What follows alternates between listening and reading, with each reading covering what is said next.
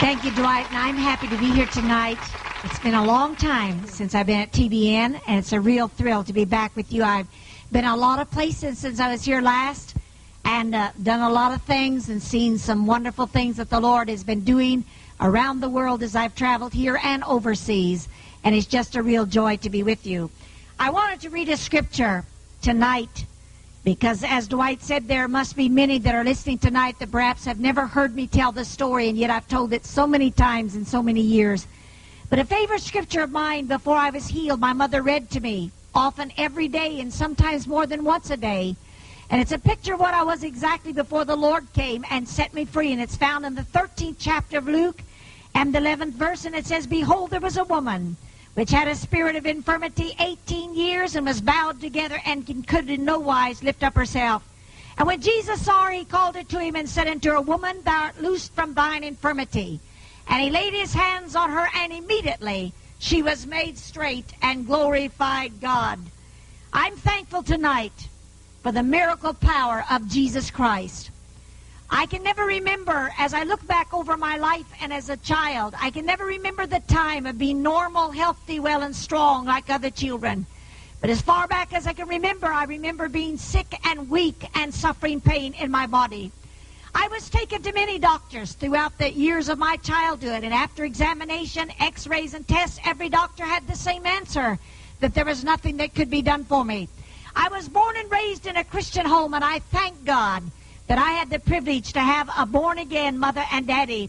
But the church my parents were members of did not believe and teach divine healing like we do today. So, of course, we knew nothing about trusting God for healing for the body. And so, consequently, I was taken to many doctors and hospitals. At the age of 11, I was taken to our own family doctor for a routine checkup, and he said there was nothing more that he could do for me. But he sent me to a large hospital in Minnesota. They said they are the finest doctors and specialists that can be had. If anybody could help me, they could. But after being there for 2 or 3 weeks, about 3 weeks, and x-rayed every part of my body, I had a specialist for every part of my body, they sent me home to die. I was born with every vertebrae in my spine out of place. The bones were twisted and matted together. I became bent and bowed at the time of my healing. When they stood me up, I stood only as high as my 4-year-old baby brother. Large knots grew up and down my spine. My head was twisted on my body and paralyzed like this. I could not move it. My arms were paralyzed from my shoulders to my wrists. I could only move my fingers. My heart was enlarged nearly twice its normal size, till it was very difficult for me to breathe and often had to use oxygen. And in this condition, when there was no hope for me at the at the age of 11, and I was sent home to die, as I came home that day from the hospital, I was lying there on my bed weeping and crying because the doctor had told my daddy, there's nothing that can be done for her. Don't try to find another doctor. Take her home and keep her as happy as possible. I was lying there crying when Mama came in the room and leaned over the bed, and she said, my, why all the tears? Aren't you happy to be back home with Mom again? I said, I'm happy to be back home, but you don't know what the doctor told my daddy. She said, of course I know what he said. He said what every doctor has said through the years. He said, you're going to die. But you're not going to die because I found the answer. And I thought Mama had found another doctor. So excitedly I said, Mama, what is his name? And she smiled and said, his name is Jesus. I said, but Mama, I already asked the pastor. And pastor said he doesn't heal anymore. And Mama said, but there's one thing that goes beyond the word of a pastor, and that's the word of God. And she said, while you were in the hospital, I grew desperate, and I began to read the New Testament over and over again. And as I read it, I found divine healing. I found a scripture that says Jesus Christ is the same yesterday, today, and forever. That means just as he healed when he's alive and walked the shores of Galilee, he's still healing today. I found another scripture that says all things are possible if you can only believe. Well, you know, faith is catching, is contagious. You will leave here tonight with more faith than you came, you there in the audience, because you will catch my faith. I will catch yours. And if Mother began to talk to me, faith caught on in my heart. I forgot all about wanting to die and was believing with Mama that Jesus would surely come and heal me and make me whole. But after coming from the hospital, I did exactly as the doctor said I would. I grew much worse and not any better. I was so bad they isolated me from the world. The doctor said I could only see Mama, Daddy, and the doctor because of the condition of my heart. When my grandmother came to visit me. I had a heart attack. And so I was isolated from the world, but day after day, lying alone in my room, bent and crippled, I'd hear the audible voice of Jesus. He came many times to my bedside, would softly call me by my first name, Betty. He'd call 3 times. Anxiously, I'd say, Jesus, stay and talk with me for a little while. I'm lonely. He would tell me that he loved me, and I felt very insecure, not being sure that anybody really loved me.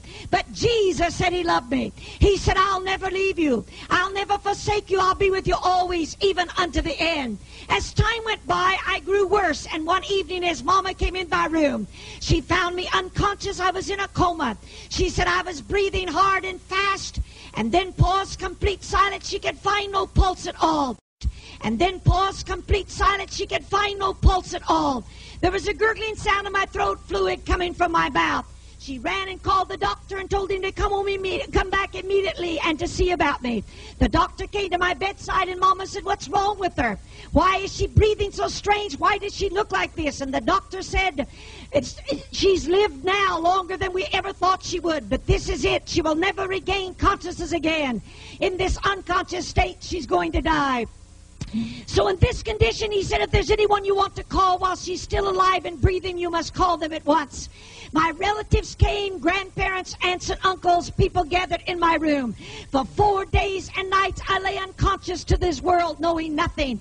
And during that time, with everyone, even my daddy included, waiting for me to die, my mama still didn't give up hope. She didn't eat, but she fasted and prayed that I would not die, but that God would still heal me and give me back to her again. And the reason I'm alive and in this city and on this television tonight is because I had a mother who would not be denied. She would not give up. She hung on in faith, believing that all things are possible if you can only believe. The 5th morning I became conscious. Mama was leaning over my bed. When she saw my eyes, she could tell I was conscious. She shook me and said, Betty, it's Mother, you know me. I tried to speak, but I was so weak, no words would come. And so she leaned over again and said, Betty, it's Mama, don't you know me? And I smiled to let Mama know I was conscious and that I knew her. When I smiled and Mother knew I was conscious, she raised both hands and began to praise God because she felt God had answered her prayer and given me back to her again.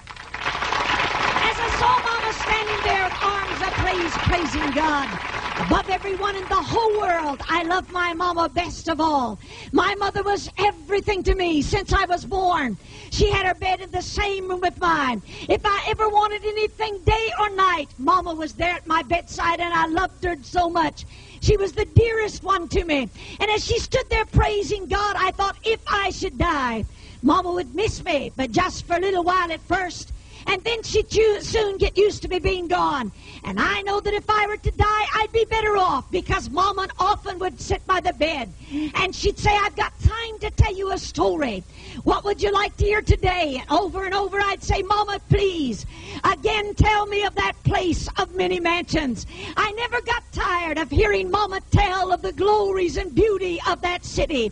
She told me there's a land that is fairer than day, and that by faith we can see it afar. She said the Father waits over the way. She said there's gates of pearl and streets of gold. And she said the greatest thing about heaven, there are no cripples in that land. Everybody will walk tall and straight on the streets of gold. She said all pain is gone forever. You'll never have another pain. Do you blame me that I long to go to that place where for the first time I'd be free from the pain I suffered in my body? So closing my eyes tightly, I actually prayed to die. And I said, Jesus, for a long time, Mom and I have trusted you to heal my body, and somehow you haven't healed me. I'm not going to ask you why. That's up to you. And if you don't want to heal me, Lord, it's all right. But please, Jesus, if you're not going to heal me, please come and take me to that land Mama's told me about. And as I prayed to die, thick black darkness settled about my bedside. They'd never left me in a dark room alone before. Always a light burning, and Mama or Daddy one was with me. But I was alone in the darkness and frightened. I whispered, Daddy, where is my daddy? I want my daddy. But you'll find out, as I did at the hour of death, you may call for your daddy, but he won't answer. You may call for your mama, but she won't come to you. You may long for a husband and wife who's always been there. But in that hour of death, there's only one that's able to go beyond the veil of death with you. And that one is the the Lord Jesus Christ, and He's the only one. I looked ahead in the darkness, and in front of me it appeared to look like a long, dark, narrow-looking valley. In a floating sensation, I floated just inside the valley. It was worse inside the valley than out. It was not only dark, it was very, very cold. And I shivered and shook my twisted, crippled body. I was shivering and shaking because I was so very cold. And in a scared whisper, I asked myself the question, where am I? What is this awful place? And from somewhere far, far in the distance, I recognized and heard my mother's voice saying softly, "Yea, though I walk through the valley of the shadow of death, I will fear no evil, for thou art with me." I said, that's it.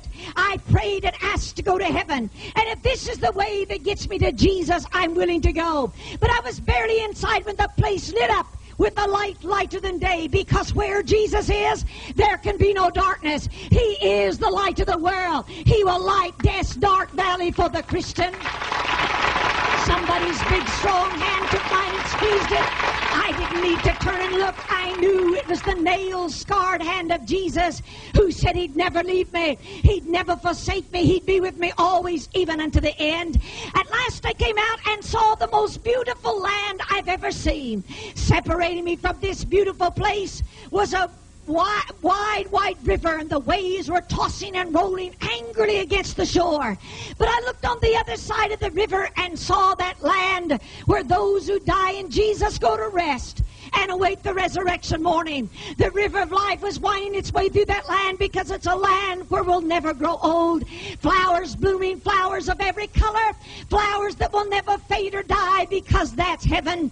Standing right across the river, waiting to welcome me, were a group of those that had been saved by the same Christ that had saved and redeemed me. They smiled and beckoned for me to cross the river, and then raising their arms high, together in sweet harmony, they sang, "Holy, holy, holy, Hosanna to the King." As I saw them, I looked on the other side, and I looked at everyone, and not a single one was bent and bowed and twisted and crippled like my body was.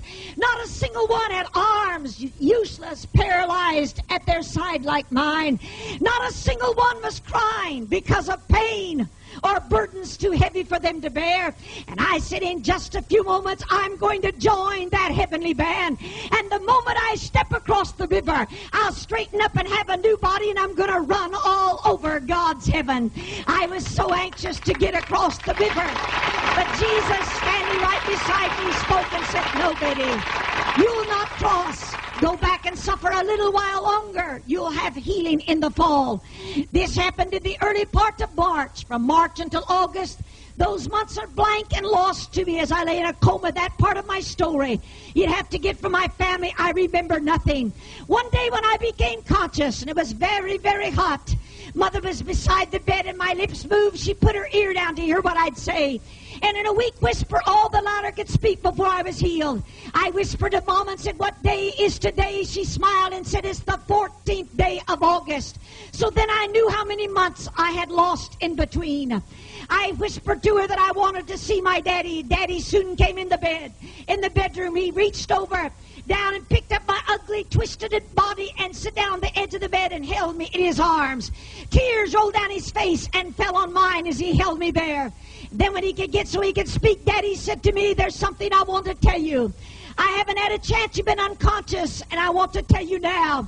I've loved you ever since you were given to us, a tiny baby. Daddy's done all in his power to make you well. I've had the finest specialists and doctors I could get for you. I spent all the money I've got and gone deep in debt." But Daddy shook his head and said, "I can't find a doctor that's great enough to make you well. I can't find one that will cure you, and there's nothing more that I can do for you." He smiled at me and said, "But Jesus loves you, and it won't be very long until He'll send the angels for you. They'll pick your little twisted body up in their arms and carry you straight to heaven. And when you get to Jesus, you'll straighten up and have a new body. You won't be twisted and crippled anymore." But I wondered how Daddy could be so sure I was going to die. But he could not believe with Mama that God still heals today, and that He has the power to heal me. Always in my room, they kept a large overstuffed chair propped high with pillows. If I was out of my bed, they would sit me on the pillows with my head resting on my knees and my arms stiff at my side is the only way I could sit in a chair. I asked him to put me in the big chair, and he placed me in the chair, and then I told him to go out, close the door. I had to be alone. I heard him cry as he left the room because they knew I hated to be alone. The only time I ever asked to be alone is when I had an appointment with the King of Kings and the Lord of Lords.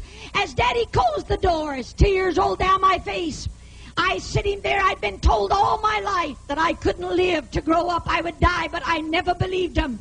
But sitting there that day, I knew I would never have to pray to die again. I knew I was dying. I knew that unless God healed me and did it quickly, I could not go on living. And I'd come this far, and Mama said by the Bible she had proof that Jesus heals today. So I didn't want to give up and die. I'd come this far. I wanted to trust God that Jesus heals today. So I didn't want to give up and die. I'd come this far. I wanted to trust God and let him heal me. Sitting there, I wondered how I could get the attention of Jesus. I prayed and said, Jesus, remember a long time ago when I almost got to heaven and you wouldn't let me cross the river. You said to go back and suffer a little while longer, you'd heal me in the fall. I said, it's still awful hot today, so I don't reckon you really call this fall yet, do you, Lord? But I wonder for this one year, would you call it fall and come and heal me? Well, you know he'll change the times and the seasons for his children if he so desires. But when I ask God for something and really want an answer, I pray and ask him, and then I stay where I am, and I grow very still and quiet.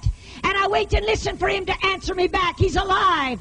He's up there. He hears me when I pray, and he has the power to answer me.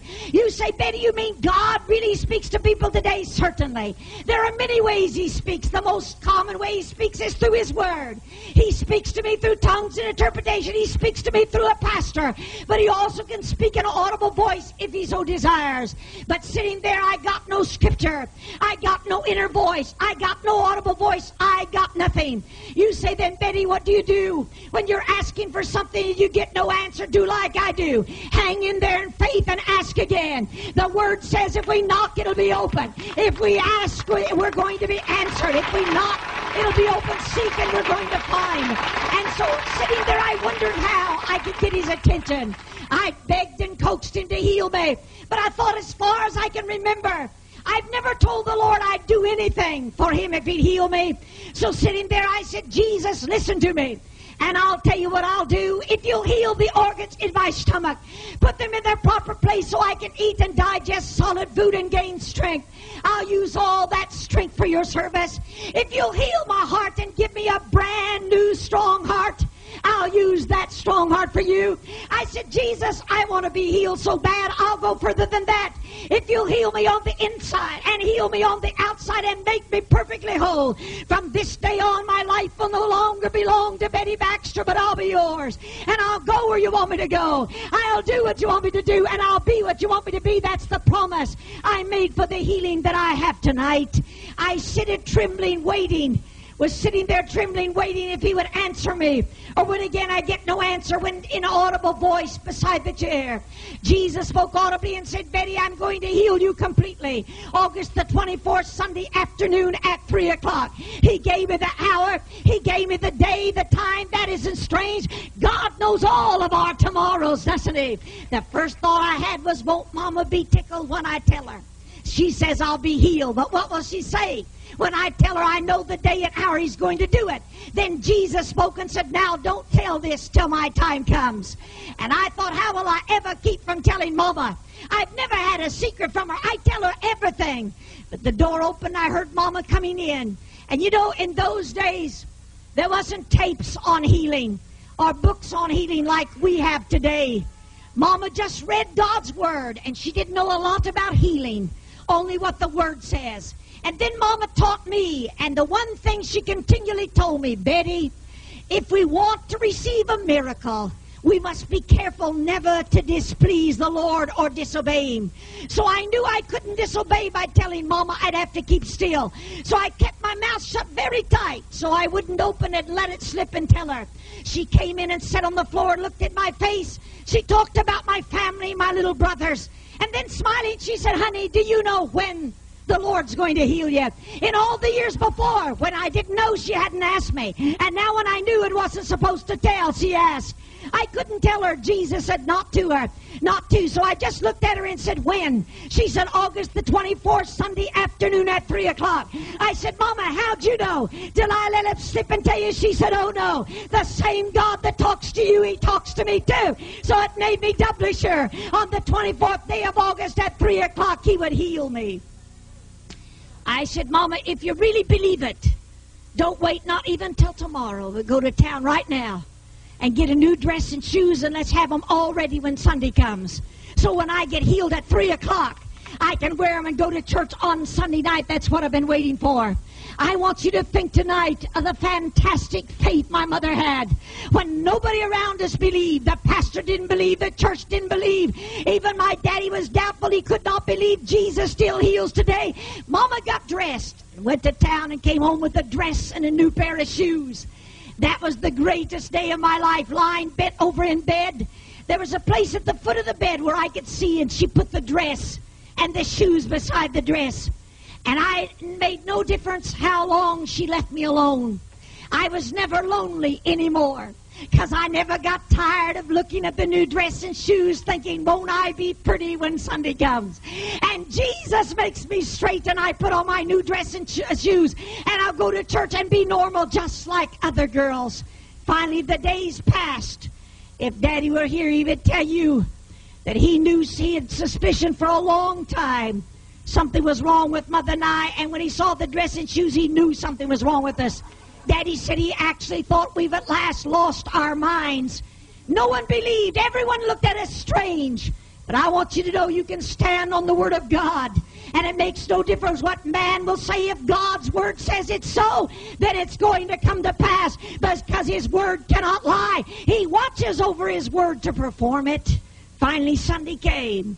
I was suffering worse than I'd ever suffered in my life. If you're sitting there tonight and the pain is worse than it's ever been, just take heart. That's a good sign you'll be healed, because the devil's mad at you. And I was suffering worse than I'd ever suffered, and I said, devil, go ahead and hurt me all you want to, because after 3 o'clock you can't hurt me anymore. Mama come and said, I got the chair in the living room, and the family is all there, and some others have come to see, and it's almost time for Jesus to come. She took me and placed me and put me on the pillows in the living room. With my head on my knees, I could see the feet of my family and those who had come that night. I was so happy it's time for Jesus to come. I don't know what you do when you get happy. Some people jump, some people run, some people scream, but when I get real happy, I usually cry real hard. And the tears are streaming down my cheeks. I'm so happy. It's time for Jesus to come. My baby brother, 4 years of age, when they stood me up, as exactly as high as he was. He'd been my constant companion all his life. He would stay by my bed as a little baby. Mama had his basket beside my bed. His crib was beside my bed. He grew up in my bedroom. And he'd known me all that time. And as he knelt there at my knees, he saw the tears on my face. He shook his little head and said, don't cry anymore, sis.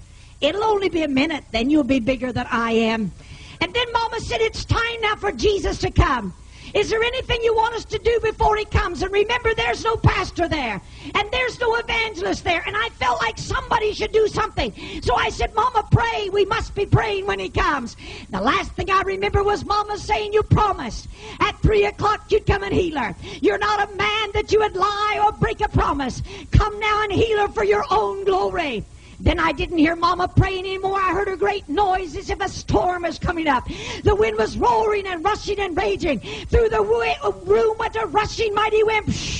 And the drapes in the room swung in the breeze. A door slammed somewhere, and yet outside it was a still, quiet day. When the wind left the room and all was still and quiet, Mama said everyone could hear me whisper, He's coming. Don't you hear Him? He's coming at last. I didn't know from where He would come, but I knew somehow that wind was bringing Jesus. And in the stillness I waited with my head on my knees. I could only see one part of the room. And as I watched and waited, I saw taking form across the room from me a great white fleecy cloud, pure white, no gray, no dark in it, perfectly white. And as I looked at the white cloud, stepping forth out of that cloud came Jesus, dressed in glowing garments of glistening white that we've never seen in this world. Arms outstretched toward me, and I saw the ugly print of the nails in his hands and knew he was my Jesus. Slowly he walked to the side of the chair. Then he leaned down and smiled and said, "Betty, you've been patient, kind, and loving. And henceforth I'm going to promise you health, joy, and happiness." And those words repaid me for all I'd ever suffered. And as he spoke those words, I saw him reach out his hand. My body became tense, waiting for the touch of Jesus. But all at once, inside of me, a very hot feeling. 2 hot hands, as hot as fire, pressed on the lower part of my stomach. I literally felt organs shift as moved as they went into their proper place. I knew when they x-rayed me, everything would be perfect. I knew from that moment on I could eat anything and nothing would ever hurt me anymore. 2 hot hands, as hot as fire, took my enlarged heart and squeezed it.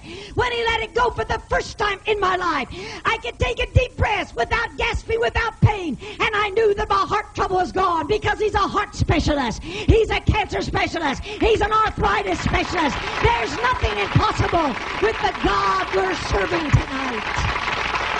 There's nothing impossible with the God we're serving tonight. I knew on the inside he healed me completely. On the outside, my family could see no change. I was an ugly, twisted, deformed, crippled. I looked at Jesus quickly to see if he'd leave me half-healed. But when he begins something, he will finish it. He smiled and reached out his hand on one of the large knots in the center of my spine. I felt a hand placed there I'd never felt before, a hand charged with the divine healing virtue of Jesus. A tingling sensation started my feet and went through my entire body. I heard the bones crack and pop as the vertebrae went into place. In the presence of my family and those who were there, they saw the knots fade and disappear and leave my spine. My head snapped back into its right position. My paralyzed arms were raised high, and in 10 seconds I jumped from the chair and stood as straight as I'm standing tonight. I've been healed by the mighty power of Jesus Christ. He had healed me completely and made me whole. You say, "Betty, you mean instantly he healed you?" I mean that. And when he instantly heals, that's called a miracle. That's not the only way he heals. There is a gradual healing.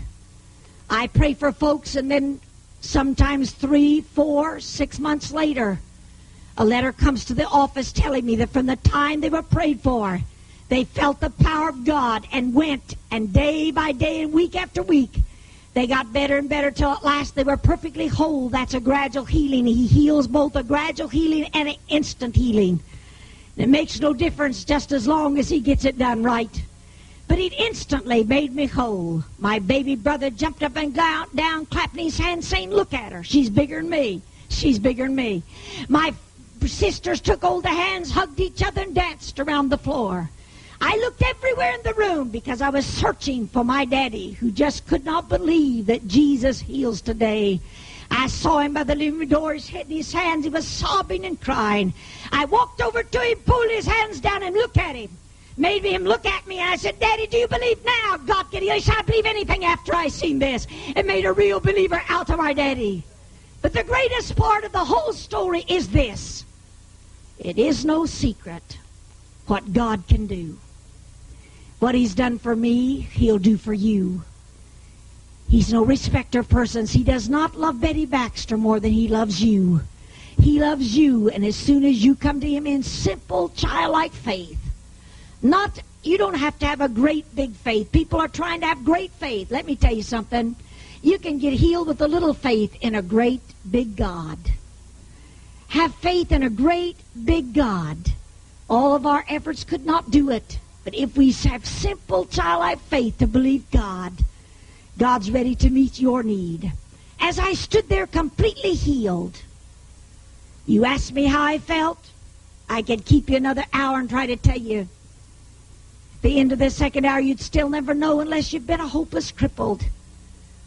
It was something to look back at the chair and know it wouldn't ever hold me anymore. I could sit down if I wanted to, but I could get up and walk. But my entire body was strangely numb, and I felt in my body wondering why I feel numb all over. And then it came to me, this numb feeling must be what it feels like to have no pain in your body. And ever since He healed me, I've been enjoying that numb feeling. I praise God. When He healed me, He took the pain from my body. If you forget all the rest of the story tonight, always remember this part. It's the greatest. Don't ever forget it.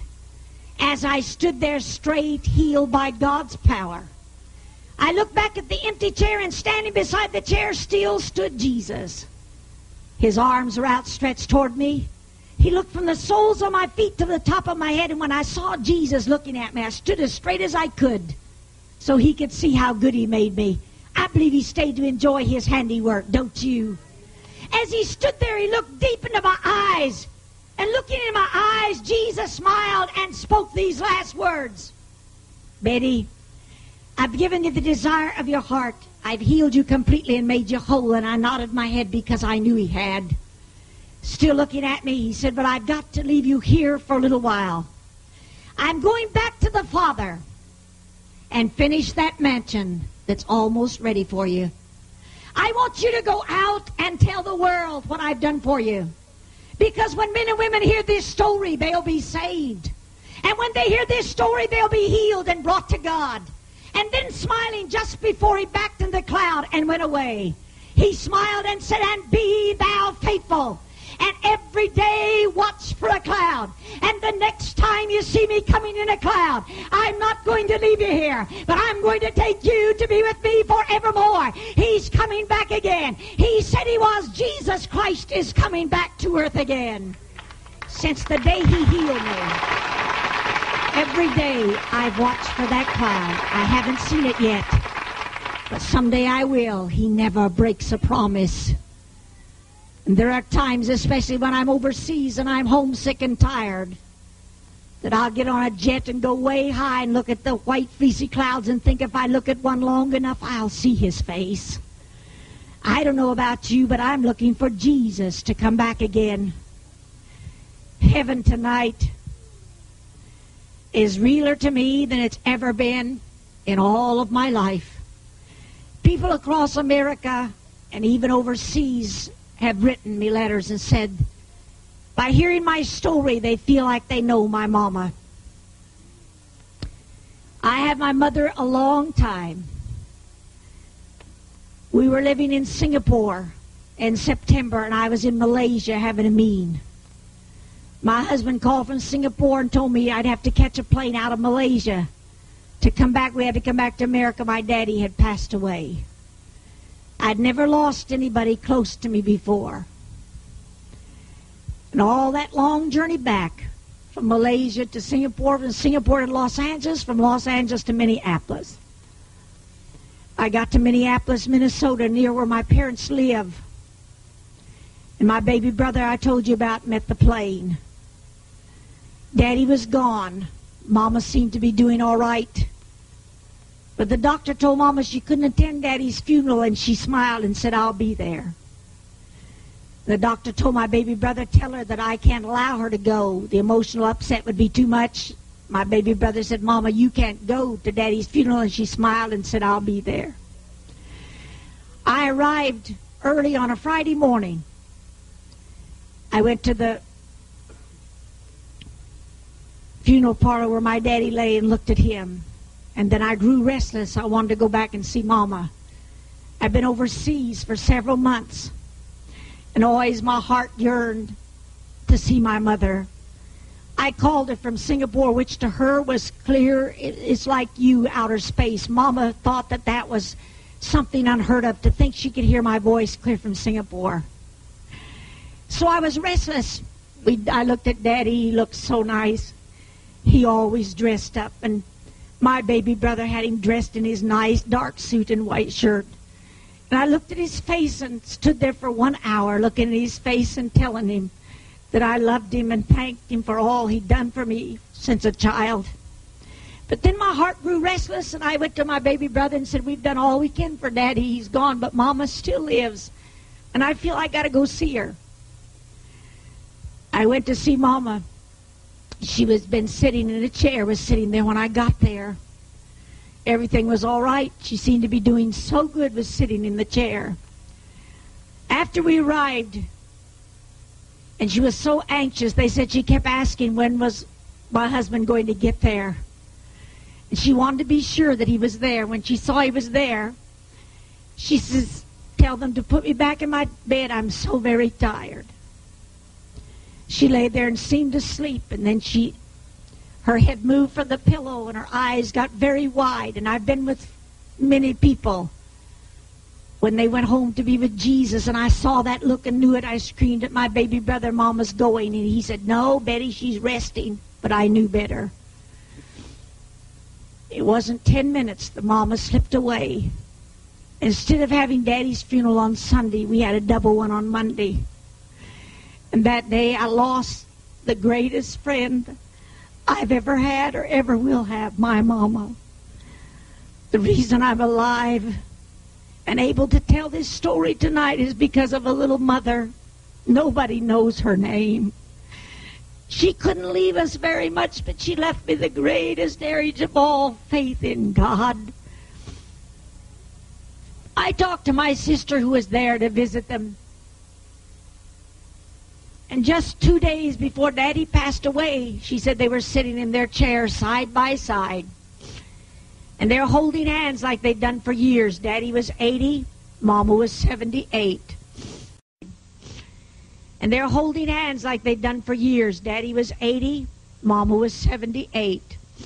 And they had their own little apartment, took care of themselves. And Daddy often said to me, "Whatever we desire, the Lord will give us that desire." And I've asked that I never be on crutches or wheelchair, put in a nursing home. I ask He takes me while I'm able to walk and get around. 2 days before he fell asleep, went to sleep one night and never woke up. My sister said they were sitting in their chairs and they looked at each other. And Mama said all our life, they'd been married some 64 years. All our life we've lived by the Bible, and that's the way we'll die. And she said, we're going to take that scripture, Matthew 18, where it says, "And if any two shall agree as touching one thing, it shall be done." And she said, "Now, Dad, we make a covenant with God and each other. If one goes home, the other one will follow." And as I looked at him in the front of the church, in that little Assembly of God church where they'd gone there all their life, and as I stood there and looked at him, I thought how wonderful to live so close to Jesus that He gives you the very desire of your heart, that when your companion of so many years goes, you can go right along with them. And you know, since then, and that happened in September, and since then, the world and all the things in it have grown strangely dim. And I have one longing in my heart, and that's to reach souls and be ready when Jesus comes. Tonight, there are people listening to me right now that'll say, "Betty, I don't know Jesus like you know Him. And if you were to see the cloud you're looking for, I'd be left behind because I'm not ready for His coming, because there's only one way you'll see the cloud, and that's to be saved and born again. Have Jesus as your personal Savior in your heart. Right now, there in your home, wherever you are, just bow your head a moment. Those in the studio are bowing their heads. And right now, I see folks sitting at home. Some of you have habits you cannot break. Some of you are alcoholics and you've tried to stop, but you can't. Others have other things in their life. Right at this moment, you're saying, "Betty, I'm not really sure if you'd see the cloud, because if I'd see the cloud in this studio, there would be no picture on this camera. I'd be gone. The cameraman would go. We'd all be gone. Because I'm not going to wait to even say goodbye when I see the cloud. Are you ready to go with me?" I want to pray this prayer.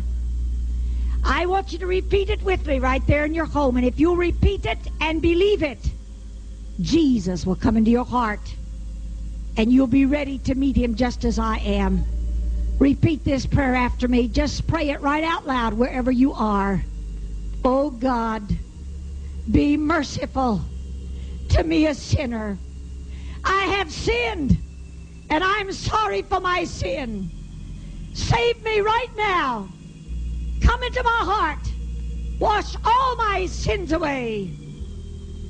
I accept you, Jesus, as my Savior right now. Thank you, Lord, for saving my soul. I turn away from sin. I'm going to live for Jesus. Help me to live for you. And be ready when you come. I ask it in Jesus' name. Amen. The Bible says if you believe in your heart and confess with your mouth the Lord Jesus, so get on the telephone. Call that number. It's on your screen and tell us that you accepted Jesus as your Savior. I'd like to hear from you. If I was in a service right now, I'd call a healing line. And I'd reach out and touch everyone that wanted healing. So I'm going to reach out to you tonight. And I want you to believe right there, some of you sitting there, there's a little lady sitting there in a wheelchair, crippled with arthritis, and you knew what it was when I told about being deformed because you're in that condition. Jesus wants to pass by tonight and set you free. Right now I want to pray for you, and I want you to reach out by faith. Tonight is your night to receive your miracle. Heavenly Father, I come now in Jesus' name, and I bring these to you right now that have sickness in their lives.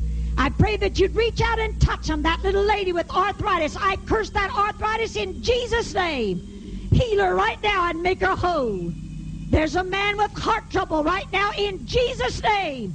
Heal his heart. Give him a new heart right now in the name of Jesus. Heal that little child that's crippled in her legs. Right now, reach out to her and touch her little body and heal her and make her whole. Jesus, reach out and touch the people and heal them because I ask it in Jesus' name. And I thank you for the answer. Amen and amen. Hallelujah. Let's give the Lord a clap offering for this testimony. Betty, join me right here, if you will, please, when you get a chance. People are calling that have accepted Jesus Christ as their Lord and Savior. Lyle in Scottsdale has said yes to God. Jesse in Oklahoma City. Alice in Midwest City, Oklahoma. Henry in Oklahoma City. Leodol, Jenny, Sandra, Elias, Freddie, Gwendolyn, Anita, Doug have all come to the Lord Jesus Christ. And I want to say to every one of you right now, if you prayed the sinner's prayer a moment ago with Betty, I want you to pick up that phone and call us. We have a prayer partner standing by. We want to send you some literature that's going to help you. But I felt so strongly in my spirit, Betty, just a moment ago, that as you were praying, there's a lot of people that are watching tonight that had a praying mother and a praying father. And many that are watching tonight that knew what it was to have a praying mother and a praying father, your mother and father are not with you anymore. But you remember their prayers. You remember what it was when they took you to church. But you're away from God tonight. But when she told that story about her mother and dad, and both are with the Lord, touched your spirit, and your parents are in glory. And the minute she said that, it's not a great revelation that I had to have this happen to me, but it's a fact. Betty Baxter will see her mom and dad again. You will not unless you receive Jesus Christ as your Lord and Savior. And many of you prayed that prayer, and you know now that you're ready to meet God, and I want to hear from you. Secondly, there are many people that God's touched your body. He healed you. I felt it definitely in my spirit. That when you said the power of God went through your body, I sensed it in my spirit right then. That the power of the Lord went through many people's body right now, and you've been healed by the power of God. Please pick up that telephone and call us and tell us right now what God has done in your life. We're going to be back in a moment with Betty Baxter and share some more wonderful things. But I want you, whatever you're doing, we're just going to take time while Jamie Owens Collins sings for you right now. I want you to pick up that phone if you've been healed, if you've been born again, if you've recommitted your life to God. Call me right now and let me hear from you, because we want to share what God has done for you. We want to share it with others. Whatever you do, pick up that phone and call us right now and tell us what God has done while Jamie sings for you a song. It's just 2 words, but they're powerful words. And the song is called The Victor. Call right now. Give Jamie a big hand. Will you do it?